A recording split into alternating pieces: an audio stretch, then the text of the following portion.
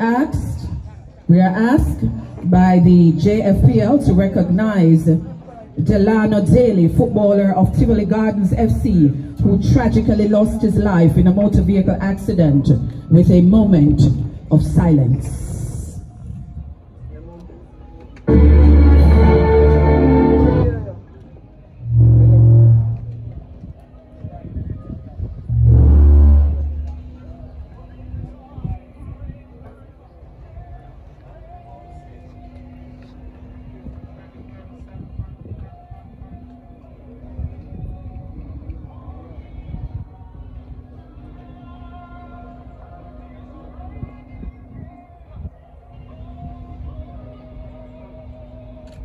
Please stay standing.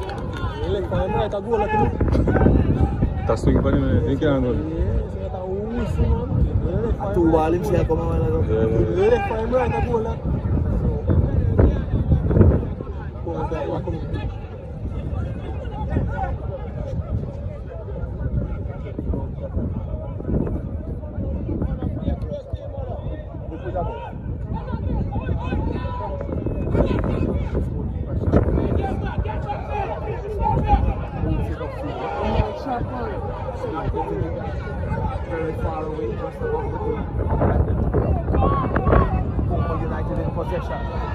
Shot towards goal. Wide up the lane.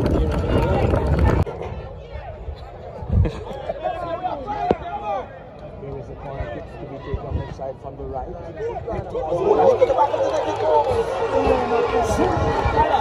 Just in America.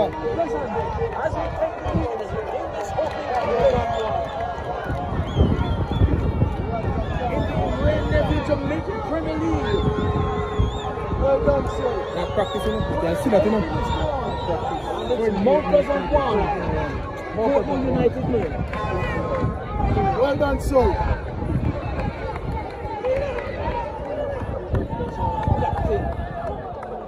Leads the way here at Ferdinand Park. Myself, man. Getting the first goal. Genius. About the first game, week 1 JPL match, Jamaica Premier League, Mount Pleasant versus Portmore. In front of us we have the great BAM Sports and JPL alongside Unseen Sports. JPL, first off, what's your take? Yeah, one team clearly had two competitive games before this game, and one team is still fresh out pre-season. Yeah, Portmore just look like him lacking chemistry still. Still having some rough time connecting passes. Same issues with last year. Barnett is the hard-working striker, but his playing hold up the ball is still difficult. I see Akila Howard and Pinnock having issue containing Irving on the left wing. So it is work in progress for Portmore. It's clearly they still have some growing pains to work out. While Mount Pleasant look like them definitely have 2 competitive games under them belt. Them looking fresh, and they're that team that are already familiar with each other. So it's a well-deserved lead so far in the first half for Mount Pleasant, and it looks like it's going to be a hard time for Portmore to come back in this one. BAM Sports, what's your take on the first half? Yeah, actually thought that it was a very good first half from Mount Pleasant. I thought Portmore United really looked like they are playing within themselves. For most of the first half, I thought they showed Mount Pleasant too much respect. And Mount Pleasant took advantage of that. They have a lot of good ball playing midfielders. Personally, I think in terms of how Portmore United is playing, I think that they're lacking at number 10 in that role because they have three players who are predominantly defensive players within the midfield, and so it's very difficult for them to to have link-up plays up front. Even when the ball comes to Barnett or Zimini, it's difficult for them to find someone to pass the ball to because the other midfielders who are supporting are playing too deep.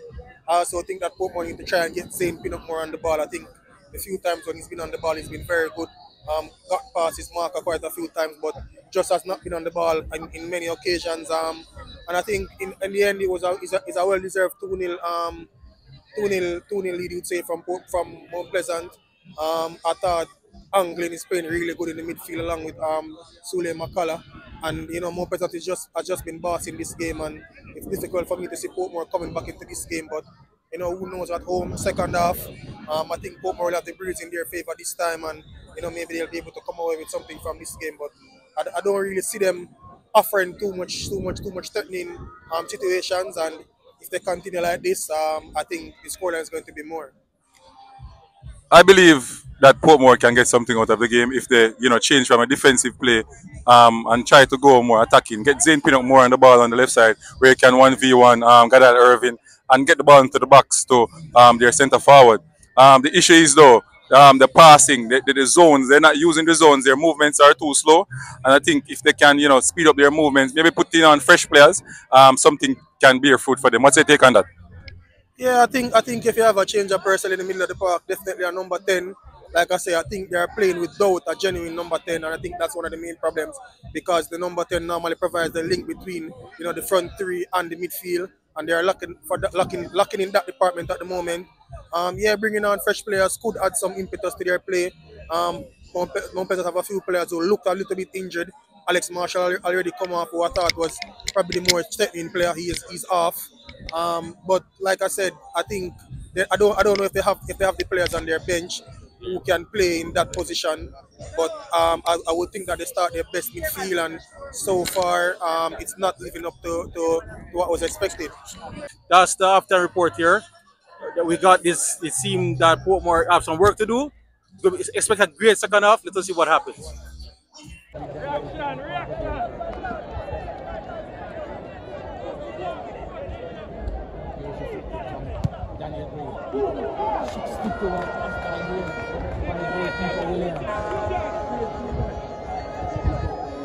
Unseen Sports here with Coach Ferguson.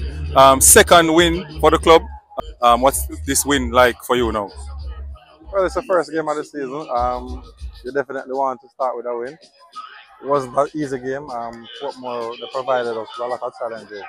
But credit must be given to the Mount Pleasant players. I think they played an excellent first half.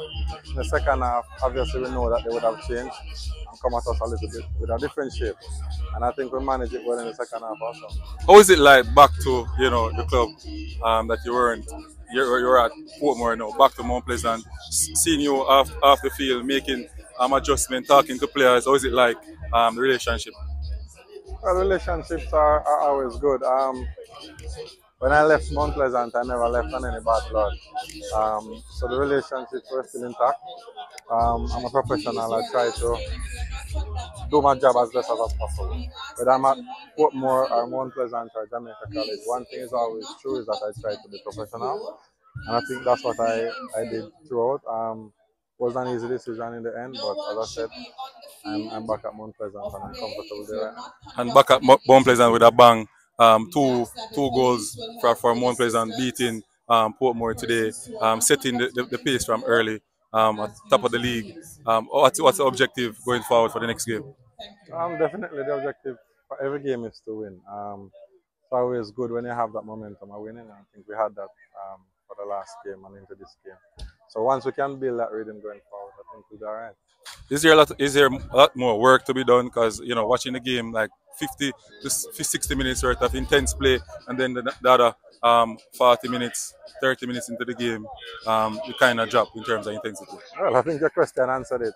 We came in rather at the back end of the preseason, so we never had enough time to really build them up. But they're coming. I think the season is 9 months.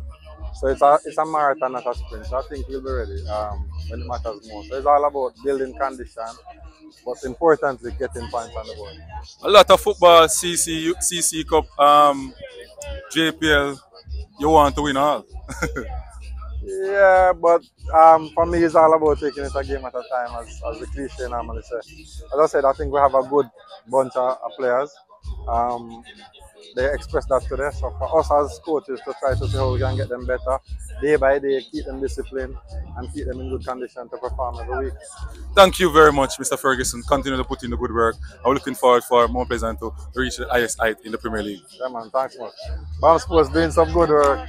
Coach Austin here with Unseen Sports TV. First game, not the result. What do you think going forward you should do?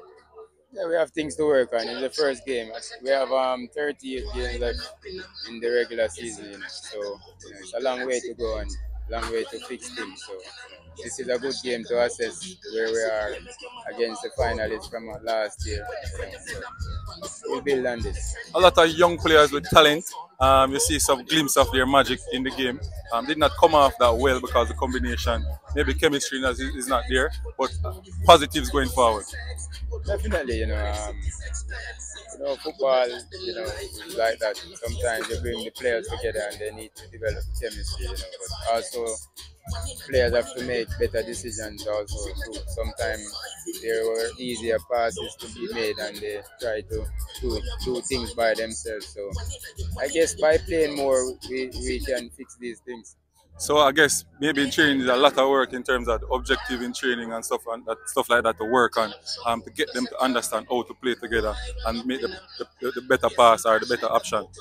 Definitely, training is where you fix things, so you just have to go back and fix things. I think in the first half, you were more sitting back and allowing Mount Pleasant to come at you. Second half, you try to go forward and it bear fruit. Yes, but that wasn't the plan. That wasn't the plan.